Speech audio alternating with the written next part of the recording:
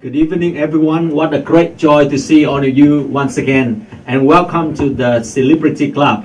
And we are talking about some of the hero of faith, people in different walks of life, and they have been successful and they have been known to many people. And tonight we have the privilege to talk together and study and learn from one of the women of God, very powerful woman of God called Apostle Brooke Crawford. And she's going to share with us a wonderful story about her life, her ministry, about the call that God has given to her, and in some way that you and I will be blessed in many ways, and you and I will receive the abundant blessing of the Lord from the teaching of God's servant tonight. So welcome to the show and welcome to the Vision TV tonight. And would you please just introduce to our audience out there about where do you grow up and how does God call you into the ministry? Well, first of all, Pastor, I want to thank you for inviting me. I'm very honored to be here tonight, and thank you so much, and I appreciate that, because it's always good to be free to be able to minister the Word of God wherever you go. So, well, I'm going to try to make a very long story very short. Excuse me. I am originally from the Midwest, and I grew up in the Midwest, and my parents were basically Christians, and so I kind of grew up under a Christian home and church, but my calling did not come until I was well into my 30s. And I was married, and I had my children, and my ministry part of my life didn't develop until after I had pretty much retired from my profession, which I was a social worker for the county of Los Angeles. And so during that period of time in my life, I had backslidden, and my desire was to come back to the Lord and to repent and allow Him to use me whatever way He desired. What gave you the desire to come back to the Lord and begin to serve Him? Well, it was the Holy Spirit. Because what happened was I had an accident, an automobile accident, and it was a very serious automobile accident. And at that time, the injuries that I had, they did not permit me to speak. And being a social worker, you know, you have to be able to communicate. You have to be able to speak. My jaw was dislocated as a result of the accident. And so my ability to speak, to chew, swallow, eat, all of that, it was damaged completely. Wow. And so I was off work for about 6 months due to that, the medical treatment that I had to have and all of that. So I had to write everything down that I spoke to people because I couldn't talk, and I couldn't chew. I lost a lot of weight. So I was in a desperate situation.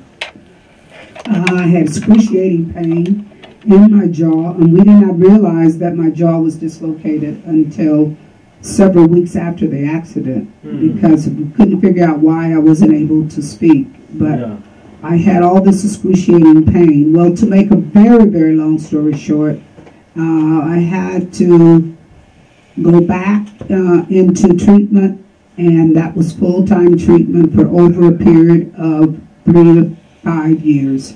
Wow. And so that's a long period. Yes, yes. And so I was off of my job, and during that period of time, that's when I began to seek God again and ask the Lord to bring me back to Him.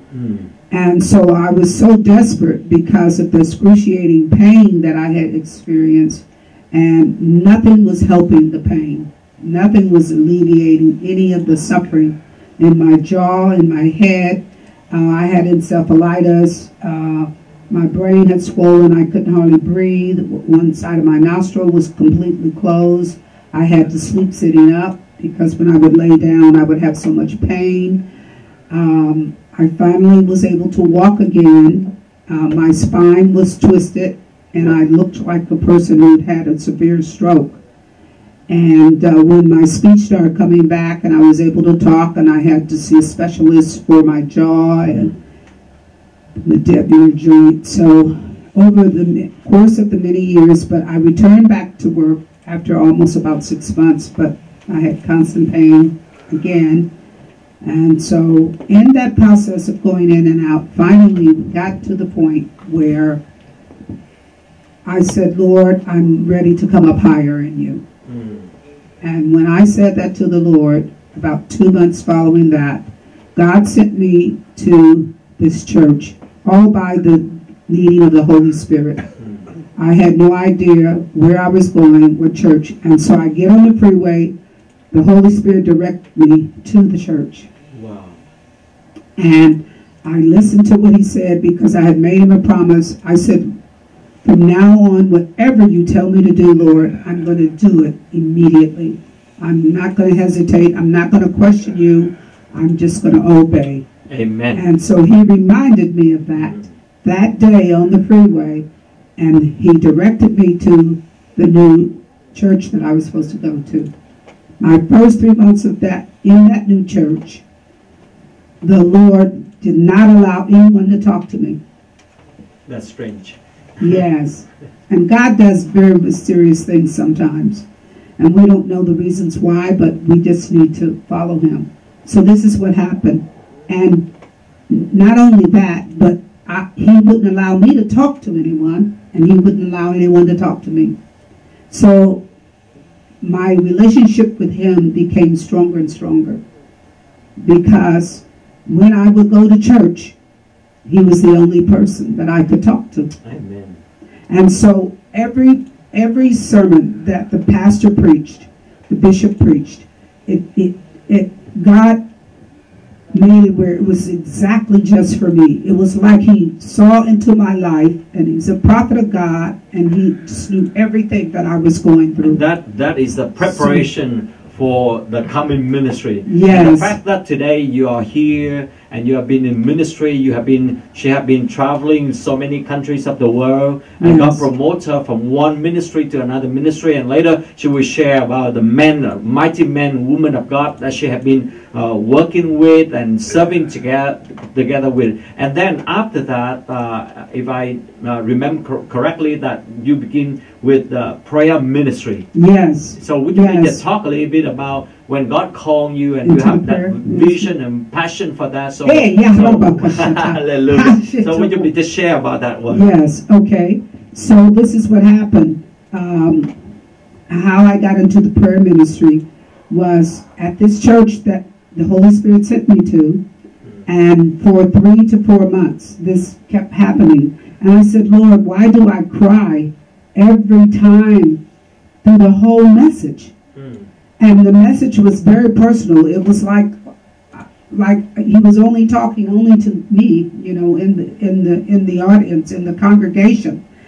And so finally there was a announcement that was made and said, we need people to work in the prayer center.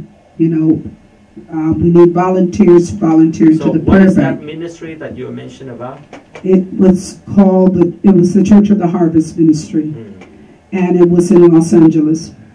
And so when I started going there, and that's when God called me to that, he says, I want you to go outside as soon as the service is over and sign up for the prayer ministry. And I said, no, Lord, I can't do that. I don't even know how to pray. I said, how am I going to pray for other people? I don't know how to pray for myself or other people.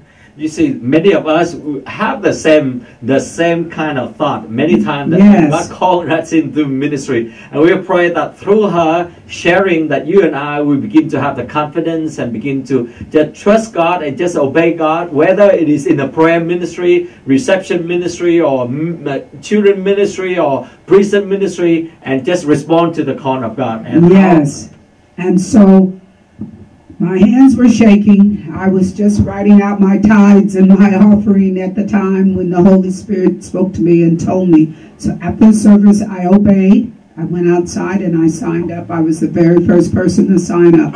The lady got so excited. That was the first time I was able to talk to anybody in the whole church. Yeah. And so she goes, oh, you're the number one person that's supposed to sign up. And I'm thinking, okay, Lord, what is she talking about? Yeah, let us be the number one. Yes. When God called us, amen. Right, the number one. Yeah. So that was the beginning of me. He said, I want you to go to that meeting that's going to be held on Saturday. I want you to get there exactly at 9 o'clock. And I said, Lord, but I don't know how to do this. I don't know how to pray. He said, that's why I called you to it.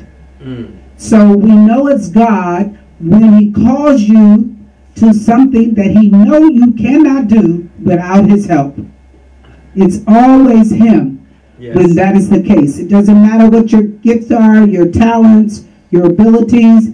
He don't want you to rely on yourself. He wants you to rely on him. Amen. And without him, we can do nothing. So he knew I had to totally rely on him, Pastor, in order to do what this assignment was that he called me to. So you do the intercessory and you receive call from people and prayer. And yes. Would you please just share some of the miracles that you have seen in your ministry through the prayer ministry? Oh, wow. It's amazing.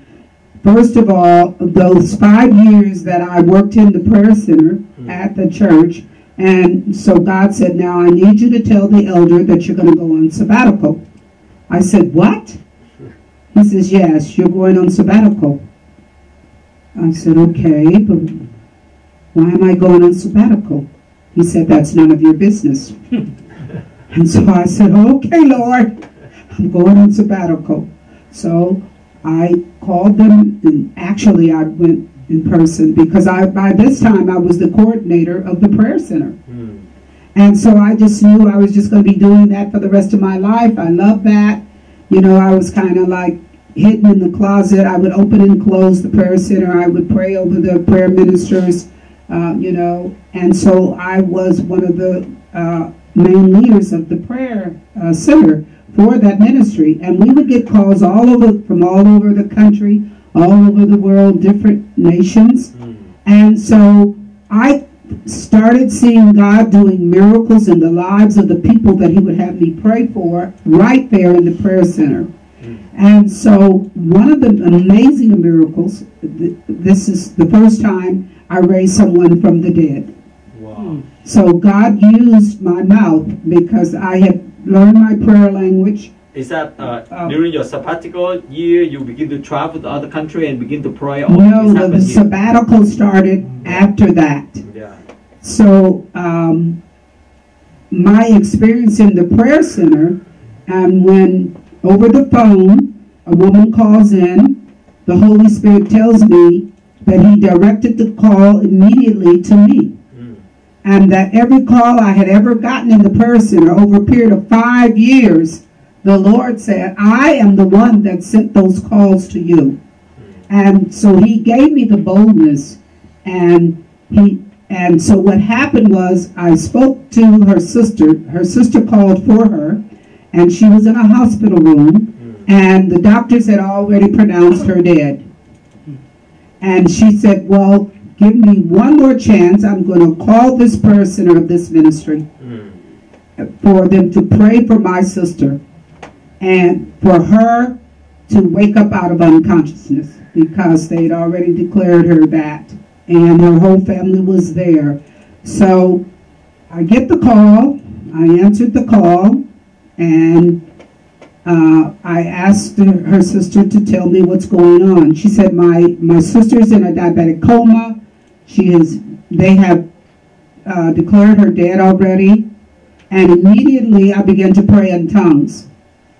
And when I did that, God gave me the interpretation of what I prayed. Yes. So I gave her the interpretation, and this is what it was. The Lord said that this is not unto death. You will live and not die, and I'm totally healing you of this diabetes. Praise the Lord. And so I told her that. I gave her the interpretation, what the Lord had said to me.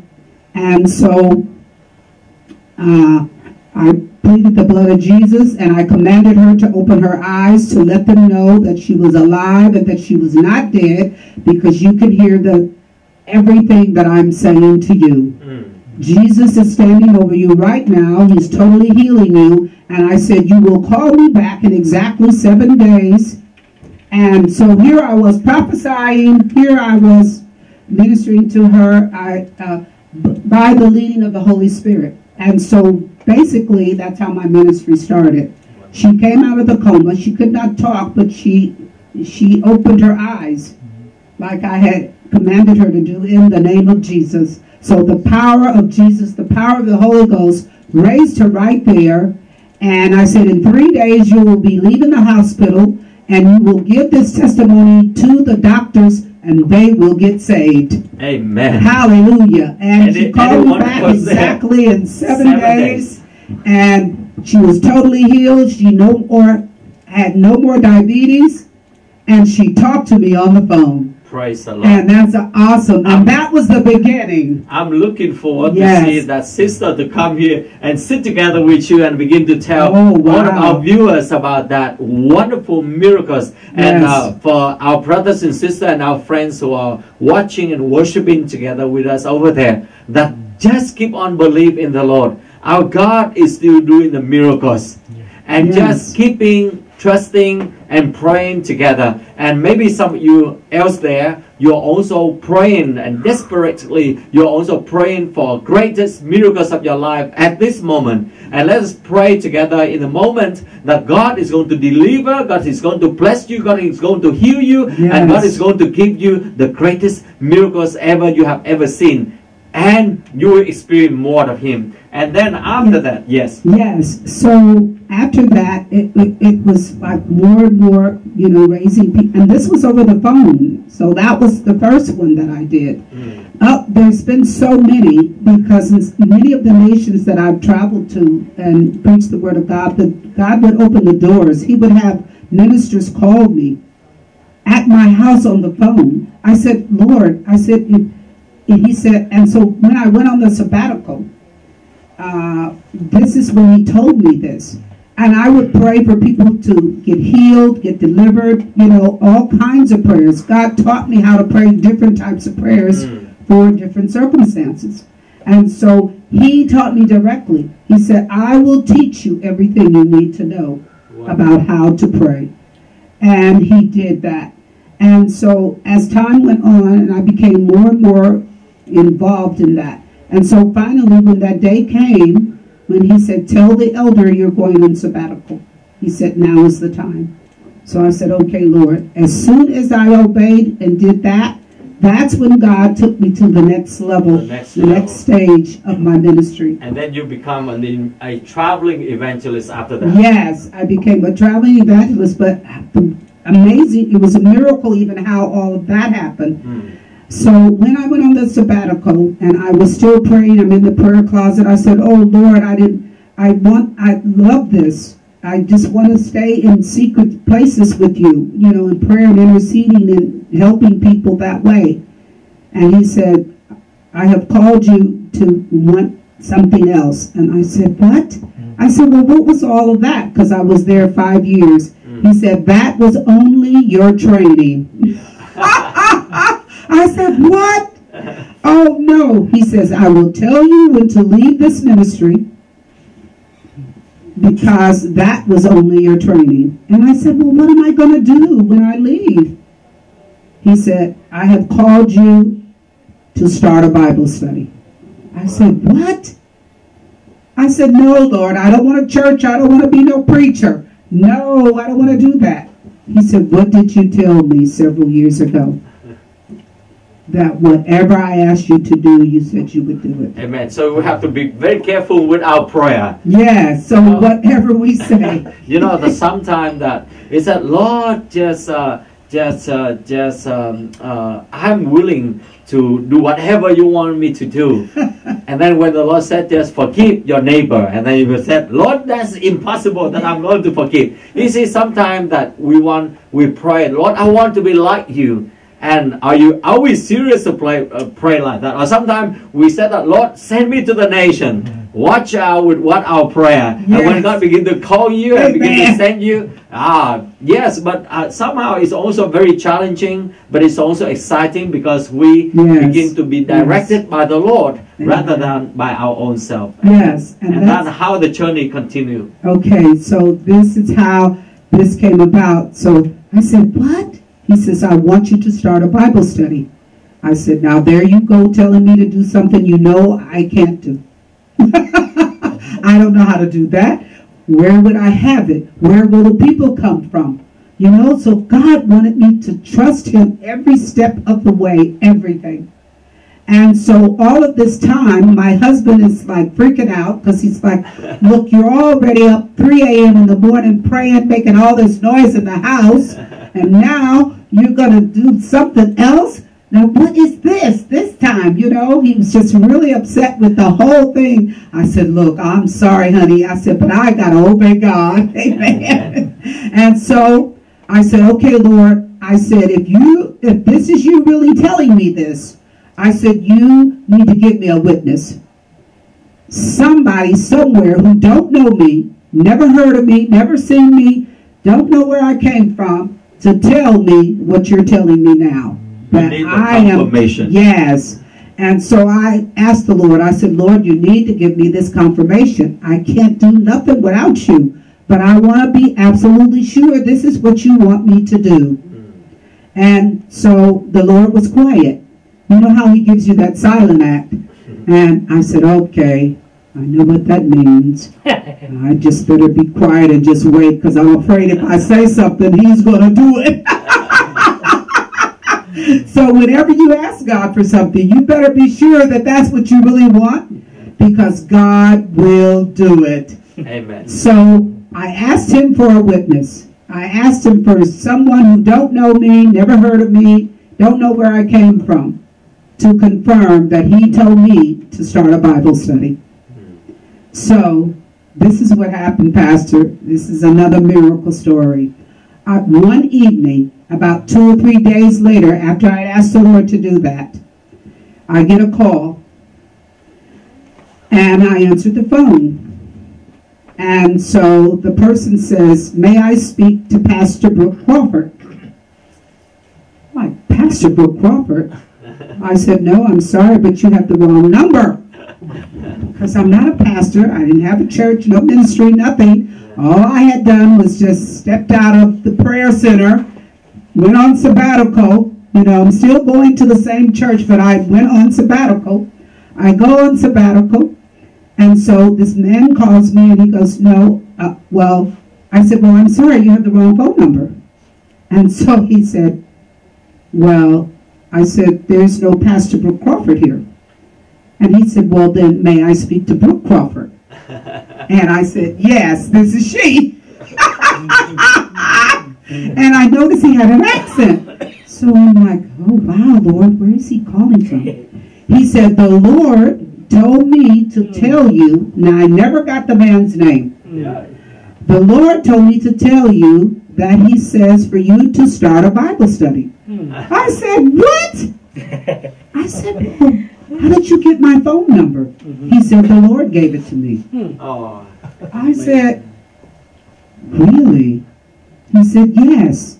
He said, for me to tell you, Pastor, he said, you are a pastor. That's what he told me. I said, okay. Because the Holy Spirit said, be quiet and listen. So I said, okay. He said, you are to start a Bible study. And I said, well, did the Lord tell you when? He said, no, but he indicated to me it should be immediately. Amen. Wow! You know, sometimes that we think that the Lord have to speak to us through other people for the very, very big things. But actually, God speaks to us in many different ways. Just start something very small. That is so true. Something is very small, but that will be the indication of the great things are going to come. We have to start everything from very small. so that we can be trained, you can learn, and how God sharpens us, develops us, and prepares us for the greater future ministry. So someone else there, over there, and if you are still wavering, if you're still hesitating, and you're still pondering, and you still said, Lord, I need confirmation, this and that, but begin to just be courageous and begin to just trust the Lord and begin to move forward, whether it's just serving at the table. It's maybe just keep the church clean, or maybe just go into the community one-on-one, or go from house to house and begin to give the gospel tract, or to share the gospel with someone. Maybe something can be very small, to give food to the poor, or maybe some other thing that God just called you that go somewhere and to bring certain clothes and to give. And when you obey, you begin to see God open the next step for you. Yes. And what is the next step after that from the Bible study? Yes, so I obeyed God, and I began to pray a lot because I had no clue what direction to move in or how to do any of this. And I said, Lord, you have to show me, you have to teach me, show me every step of the way. I get a call from one of the elders that I had worked with in the church, and he calls me and he says this to me. He said, oh, hi, Brooke. I said, oh, hi. He goes, I was praying, and he said, the Lord said to me that you are to meet the apostle from Africa. I said, what? He said, yes, he's coming out here in about 2 weeks, and the Lord said that you are to meet him, and that I am supposed to instruct him to send you his resume. I said, what? Do you still remember the name of the apostle? Yes, because it turned out to be the apostle who ordained me as an evangelist, confirmed me as a prophet and an apostle. Wow. Would you please tell the people there and all of us about the name of that apostle? Okay, his name is Apostle Joseph Masala, and he's from South Africa, from the area near Pretoria and Johannesburg, South Africa.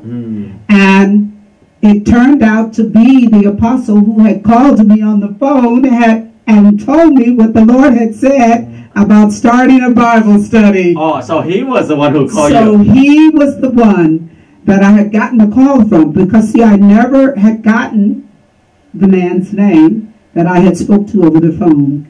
And I knew he had an accent. And so when I had said to God, let it be someone who don't know me, never heard of me. They can be out of the country. They can be from anywhere, Lord. You know, and I will know that that is you. And literally, he called me from South Africa that night. Wow. Halfway around the world. So see, God will give you a witness. You don't know where or what it may be or where it's coming from. But in my case, the Lord just had a man. He gave him my phone number through prayer. Because I asked him, where did you get my phone number? He said, the Lord gave it to me. All the way from South Africa, calling to America here in California, just to tell me what the Lord said, to confirm to me. Wonderful. Isn't that awesome? It's awesome. Yes. Now, as we are going to close for the first part here, and I would like to challenge all of you over there. Maybe sometime that God can use a man or woman of God to bring that confirmation to us. Many times that God just gives you the passion and the desire in order to do certain things. Many times that when you read the Bible and God just begin to speak to you, and this is the thing that you need to do. Sometimes that God can also reveal in the dream. Then when you saw the dream and you puzzle about that one, and you ponder about that one. And sometimes that God just bring you to a place for a short-term mission trip, and there you begin to find that you have that calling. Whatever the ways that God is teaching you or speaking to you or confirming to you, one of the very important things is that we need to say yes to Him. We need to say yes to Him. And I'm sure that many of you there, you are still wondering what is the next step that you're going to do. Would you please just pray for the people over there that the Lord is going to lead them and begin to encourage them and give them the boldness to say yes to the calling that God has calling them to do. Would you please just pray for them right now? Yes, I'd be more than happy to, Pastor. Father God, in the name of Jesus, we just come to you right now, Lord. We just thank you for this program. We thank you for those who come here tonight to hear your word. We just thank you for those out in the television audience that is hearing this prayer under the sound of my voice. Lord God, that you speak to their hearts, speak, minister into them, begin to open up to them their spirit and their heart to receive what you want to say to them, Lord. Give them a desire to want to come after you, to find out their purpose, their destiny, their calling in their lives. Just as you did with me. I got desperate for you. I wanted to be delivered from all the pain and the suffering. And that's what happens with us when we don't have you in our lives, Lord. And so I just ask you right now to just really open up their spirit, open their heart up and mind to have a desire to want to seek after you, to become more like you, and really mean it, because you have given us your Holy Spirit to become sons of God, and it's impossible to be a son of God without your Spirit living inside of us. And so I just want to thank you right now that you're moving in them, and those who need healing, those who need deliverance, Father God, in the name of Jesus, because Jesus paid the price so that we could be healed, so that we could be delivered, so that we could be made free to become all that you birthed us in this earth to become, which is being in the image of you. So we thank you, Jesus. We thank you, Lord, that you have sent us here to preach the gospel to the poor, to be for the sick to be made well, for the deaf to hear, the blind to see, the lame to walk. Amen. Thank you, Jesus. And so we thank you for your Holy Spirit that's ministering into the people right now and doing many miracles, because you are a miracle working God. And we give you all the praise and all the glory in the mighty name of Jesus, Yeshua HaMashiach. Amen. Amen. Thank you so much for watching with us. We'll come back in a moment, and then we're talking about the next level of her ministry together, like Evangelist Maurice Cerullo, Pastor Benny Hinn, and Prophets Corral, Michelle Corral, and others. And stay tuned, and we're going back in a moment, and we'll hear more about the things that God had used her. And welcome to the Celebrity Club. God bless you.